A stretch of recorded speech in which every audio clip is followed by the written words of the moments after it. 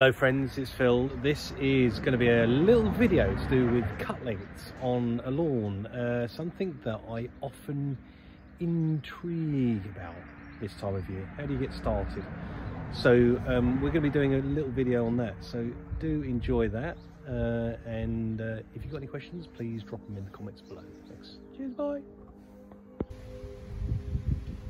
Right, hello friends, it's Phil, and this is one video in 3 parts, so watch to the end to see what happens. Now, what we're doing today here, which is my lawn for reference, and also for reference, is been grown with Barenberg Extreme. It's been grown with that. What we're going to do is this little experiment where we're going to cut it at 3 heights on the heater.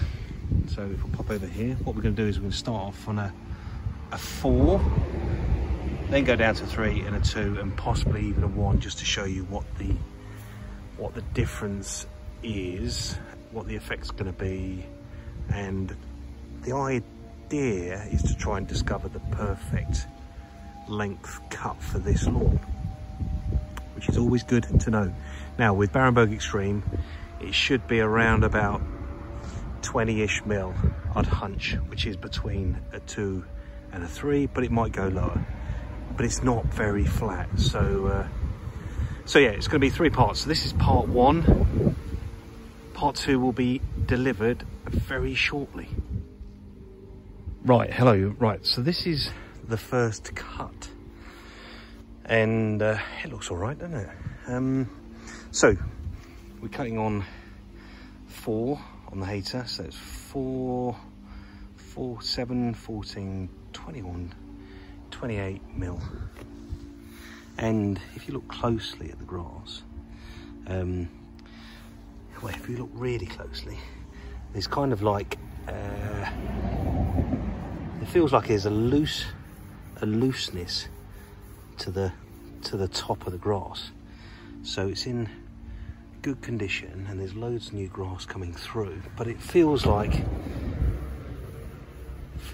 there's a bit more grass density, certainly in terms of what it will look like at a shorter cut. So it'd be much more obvious that there's more grass density at a lower cut. And I reckon if I go down 1, we're not going to notice much difference. But if I go down 2 settings, I think we will notice the difference in the finish. So at the moment, from my eye, and if we look carefully, and if we look from a distance, the reason why the stripes are also more dominant is because the grass is longer, therefore it's rolling when the roller goes over it, and it's rolling the grass flat. So that's the other thing, is once it goes shorter, the stripes are going to be less obvious. Now with the next cut, I'm going to do 3 21 mil on the heater, and I'm going to do it in a different direction just so we can see what the difference is.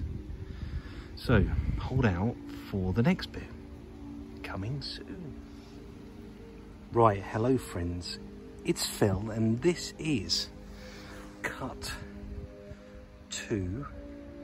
We're now at 21 mil on the heater, and if we look close, can you see that we've got much more of a kind of much more evidence of that newer, finer ryegrass, the grass that comes from Barenberg Extreme. But the grass density, to make it feel more smooth and velvety, let's say, because the good thing about Barenberg is the finer perennials can give you a really fine cut. You have to go a little bit closer just to get the sort of the leaf density, get the leaf density together, get it to pull together sort of thing. So if I wave my hand in there still feels like there's a few, it's probably, yeah, there's a good 7 to 10 mil that could come off of that, which would come down which would then really show the grass density of all the plants marrying together. So if you see that section there, there's a load of grass density there, but you can't quite see it because of the longer stuff. So, looks all right, let's see. Cutting at 21mm. The lawn is not very flat, for reference, even though I'm filling in holes and shallows as I go, because it was a builder's lawn. It was put in just at the end of a job, and yeah, I've been rebuilding it and seeding it and leveling it gradually. So that's now 21mm. I'm going to take it down to 14, and I can tell you what's going to happen. I'm going to be scalping certain sections of the lawn where the crowns are, and where the shallows are, it's probably going to look really smooth, really smooth. So one last look at the grass density, and it's pretty healthy grass, if I'd like to say that. There's a little bit of poa in it, which you can see. For now, I'm not too worried about that. And I think I last gave it a feed about 2 weeks ago with a slow release fertilizer. Anyway, that's that part. So come back, or don't go, and we'll do the last part, the last cut, and then you can see what that looks like. The last cut is coming up in a few seconds. Right, hello there friends again, it's Phil. Right, so we've now cut the lawn. It's actually my lawn, Phil's lawn. We've cut it at 14mm on the heater, and I'm going to show you a few of the things that happen that I knew was going to happen, and also things that are good and things that are bad about cutting your lawn down maybe too quickly.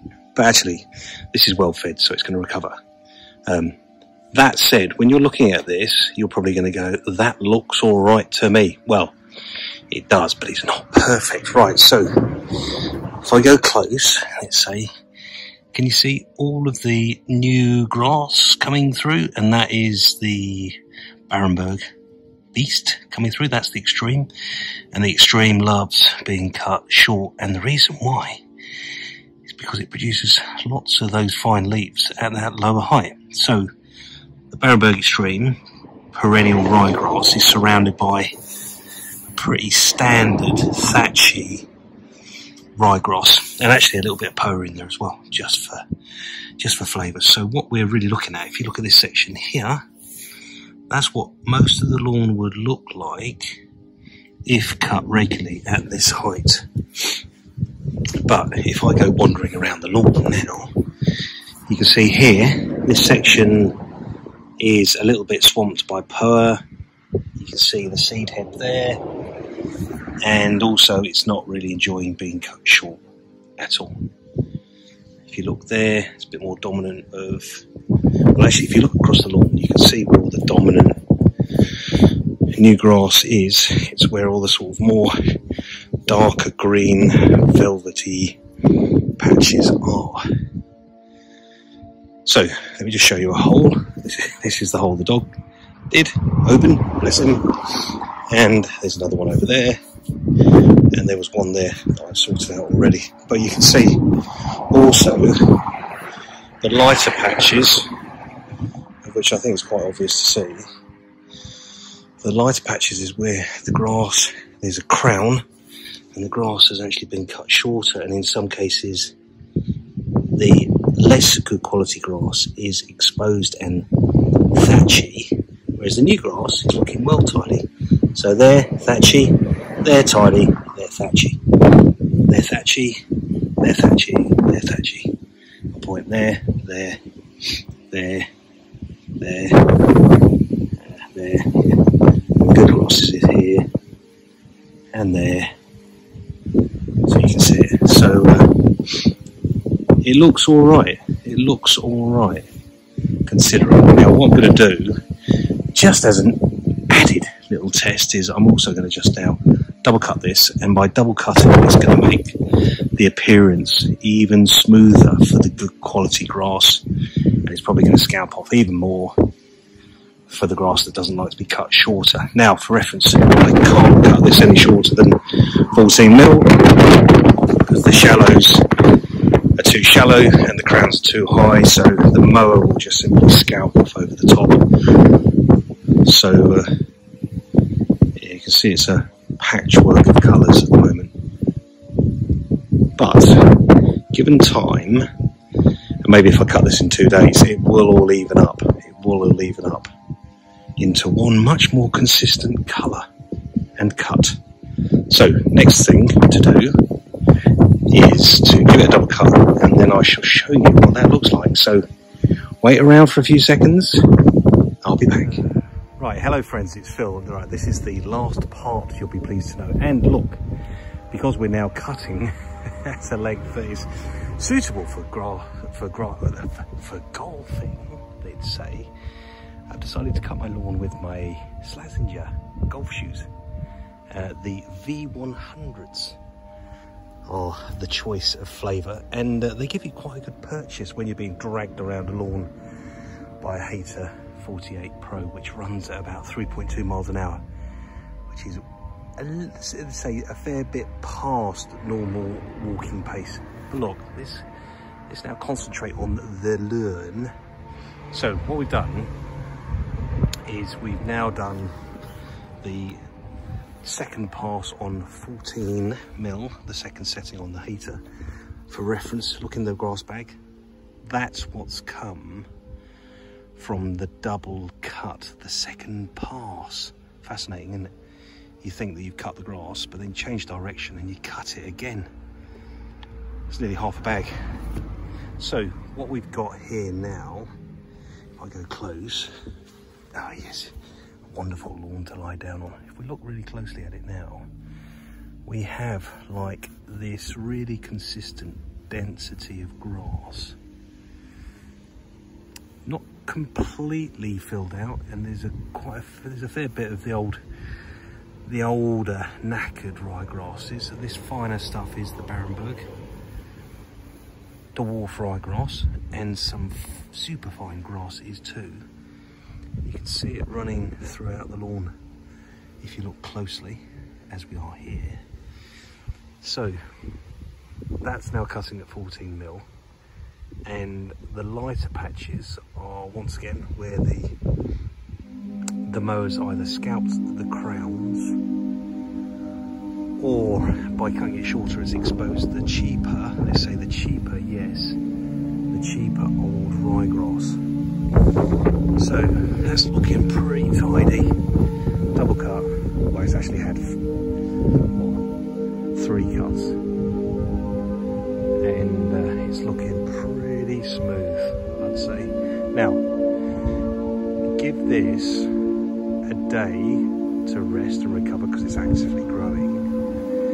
A little bit of grass will come up, and that grass will be finer grasses for sure, and that's going to give us the opportunity to cut the whole thing really consistently and quite sympathetically for the different types of grass that are here, and it will look much better. So now we've got the cut height we want, which I reckon is 14 mil is pretty good on this, even though it's really uneven. But the grass density and the grass happiness, as I call it, will improve with every cut. Now keep in mind, this is a lawn that's got a lot of shade and a fair bit of the sun, but the condition of it is the same between the two, because what we do, we look after the grass that's in the shade really well. Probably no difference to the grass that's not in the shade. We just look after it really well, and it survives winter. And you can see that beastly patch of Poa right there in the middle.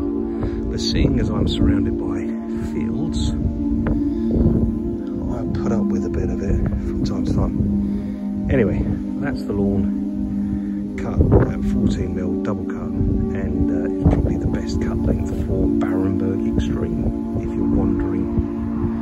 Anyway, hopefully you enjoyed that, and if you did, or if it was useful, hit like, give us a comment, ask any questions, or even subscribe, and I might show a bit more of this as we progress and improve it. Anyway, that's all for now.